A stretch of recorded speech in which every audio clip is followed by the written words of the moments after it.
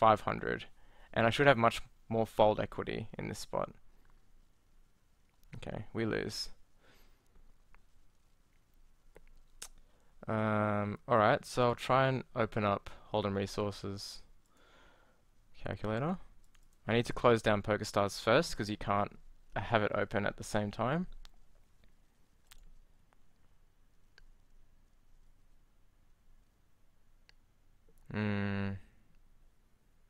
Yeah. I don't have a license anymore. Wait, let me just double check.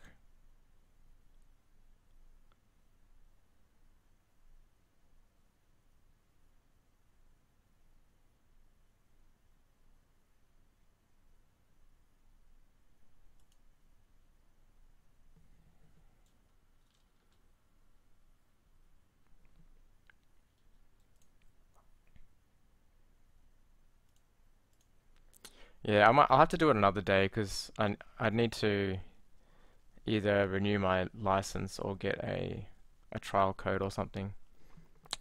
Sorry about that, I'm a pro. Oh, the online version?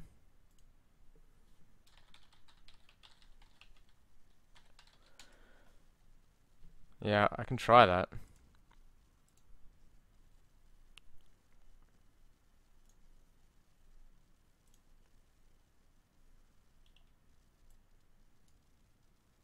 Okay.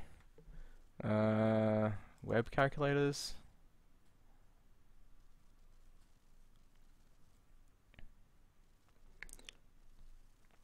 Well, this is, yeah. I mean, I guess I could use this, but this is just a Nash calculator. Oh yeah. ICMIZER.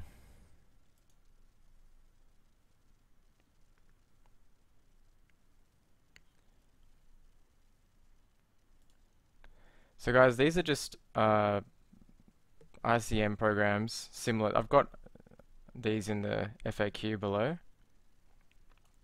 I've got the ICM trainer, which you see on stream a lot, and then there's this one here, ICMIZER, and the other one, Hold'em Resource Calculator.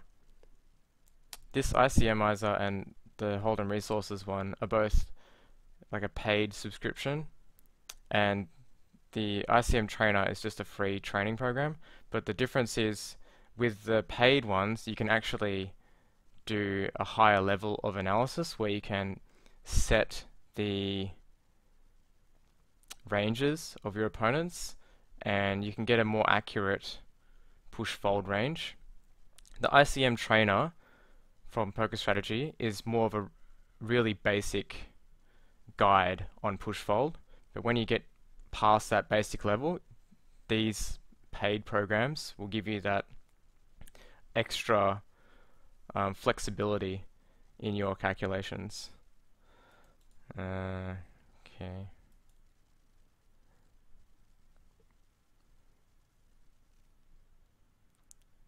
So I'll try this one. This is the web version of ICMIZER.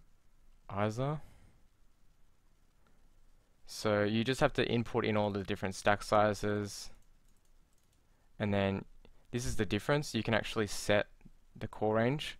So I'll just pick a hand, my last hand that I just had, and yeah, I'll try and do it in there to show you guys how to use it, if I can find where the hand history is.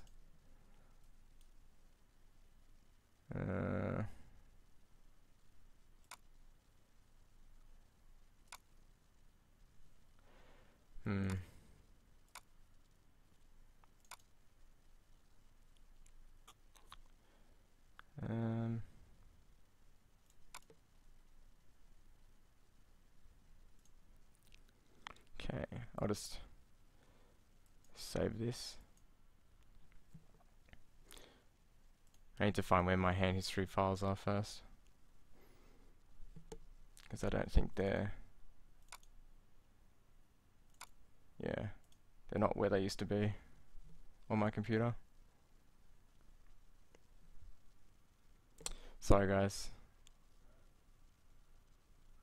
Just be 10 seconds or so. Gotta log in.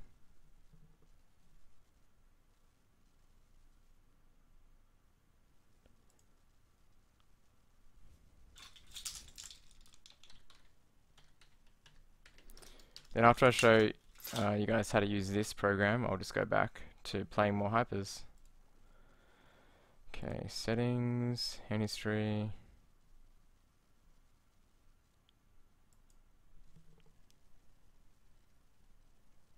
Okay.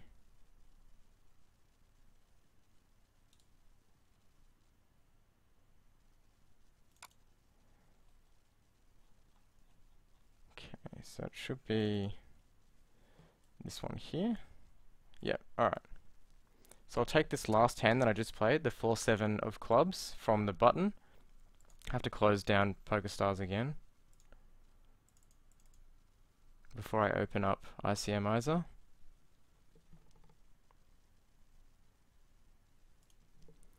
In PT4? Yeah, I don't have PT4. I don't have a Hold'em manager either. Well, I used to, I just don't use them anymore. So I don't, once again, my subscriptions run out.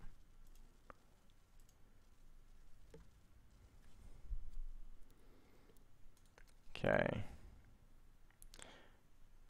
Alright. I'll put the hand into Universal Replayer, just the replay system, so I can look at the hand outside the game. I'll move this onto the stream in a second. Okay, so this is the hand. Hopefully you guys can see that. Yeah, you can see it. Alright, so the chip leader has 1600 under the gun. He folded. I'm on the button with a little over 5 big blinds with 4-7 suited, and the 2 blinds are mid-stacked. One guy has around 550 behind, one guy 480. So my reasoning for shoving this in-game was that this is probably the best situation I'm going to get to push with my short stack, because if I wait till next hand, one, I'm pushing into 3 people instead of 2, and the big blind next hand is the guy with an enormous chip stack. So he's going to be calling me much looser than this big blind is in this hand. So logically, I think I can shove a lot more hands here rather than try and wait and get a really good hand next, or wait, because if I hit the blinds one more time, I'm going to have no fold equity at all, and I'm going to be forced to call my big blind pretty much with anything, you know, with around a 70% range, which is this. So I don't really want to do that, so that's why I decided to shove the 4-7 of clubs here. And his call with King 10 is very standard. It's fine. So I'm going to put that in this ICM calculator and just see if it was good or not, basically. So you have to put in the stack sizes. I'll have to move it off screen just to copy the stacks in, make it a bit easier. So yeah, 6 max. Oh, I can just load it from clipboard. That's awesome. What? Okay, sure. Did that work? Let's try loading this. Okay, it worked. So I just copied it, click this button up here. Make sure you guys can see the button. Yeah, I click this button up here, load hand history from clipboard, because the text hand history, which is here from my text hand history file, it was just copied. Now you could enter it all in manually if you wanted to just do a theoretical hand, and that would work as well. Make sure that all these payouts are right. So 6 max, 65% for first. The blinds, 20-40 with a 4 ante. Yes, there is a small blind. Players for my hand. Well, it's clubs, but that doesn't really matter. Button. Okay. So now we've got to change these ranges to what we think the big blind and the small blind will call us with. So what will the small blind call in this hand here? I'm pushing 5 big blinds, so I think the small blind's probably going to call with a lot of aces and pretty high Broadway combos and medium pairs. I don't think he's going to want to risk calling me here with something like pocket 2s and pocket 3s, but he's probably going to call with 5s. So let's go 5s plus. Now in the aces, I don't think he's going to want to risk an ace 2 offsuit, but he might call me with ace 5, ace 6. So let's go ace 5 or better, pocket 5s. And then Broadway combinations, he's probably going to call me with queen, queen jack, like maybe, I don't know. Definitely he's folding jack 10. So, and he's definitely calling king, or the small blind's calling king jack. I'm not sure whether he would call king 10. So we'll just go king jack or better, ace 5 or better, and pocket 5s or better for the small blind.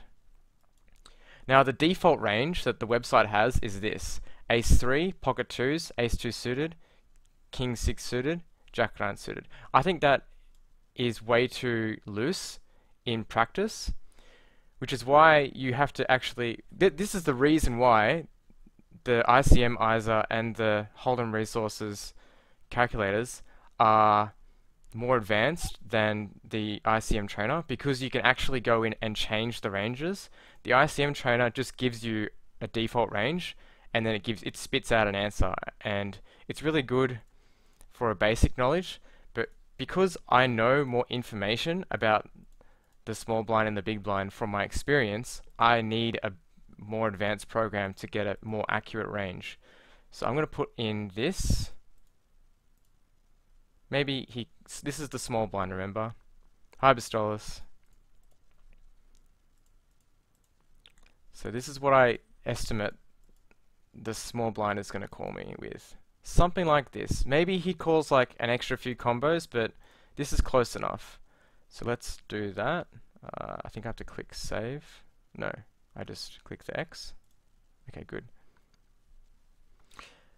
Now, this one down, so these ones directly under, the CA means the small blind calls me, and SB push means if I fold, what will the small blind push? So if I had folded, the small blind's probably pushing very, very loose because he wants to put pressure on the big blind. So I say around 70%. So let's change this from 59 to 70.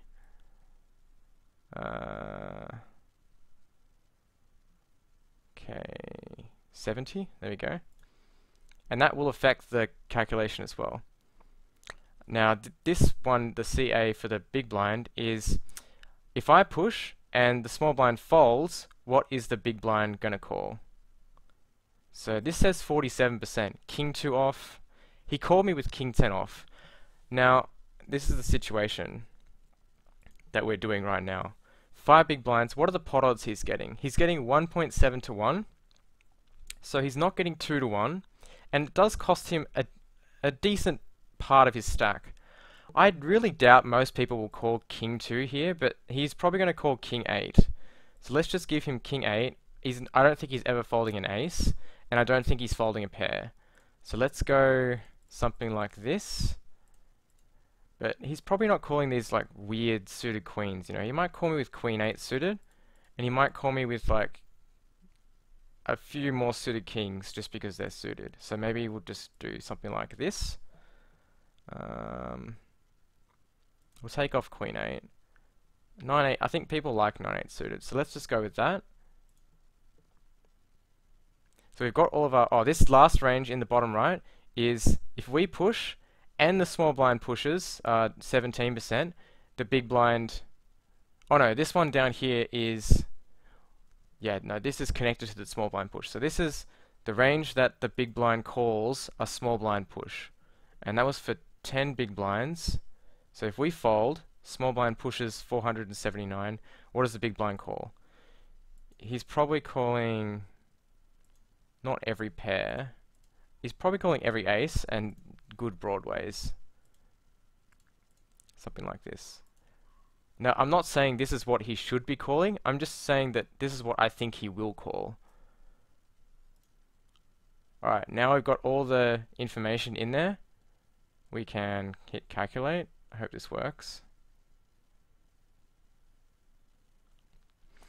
Okay, and this answer is what because the whole point of this is we're trying to find out what do we push on the button. So given all this information, now given all this, the program's telling me I should be pushing 91%. So 7/4 suited is this in terms of EV, which is very, very good. So 7/4 suited is a very easy push, and it's actually telling me I should push basically anything, given this information. Now, these are all guesses, right? I don't know these for sure, because I don't know exactly what they're going to call me with. So this could be a little bit off, but it will give you a good idea of what you should be pushing there. Now, the other thing that this doesn't factor in is the first thing I said when we started doing this was it won't factor in that next hand it's much harder for me to push because the big blind is the chip leader, and it also won't factor in the hand after that when I hit the blinds and all of a sudden I have 160 chips and I'm forced to go all in and I have no more fold equity. So those two situations actually make this a little bit too tight. So if I'm confident in these, then on the button there I should be pushing probably any two cards. So guys, that's an example of a more advanced way of doing an ICM push-fold calculation. Certainly if you're just a beginner, this is a bit too advanced. I would stick to the ICM trainer. And then once you're really confident with the ICM trainer and you're getting like 95% every time, but you want that little bit extra, you can start looking into these, which are also in the FA.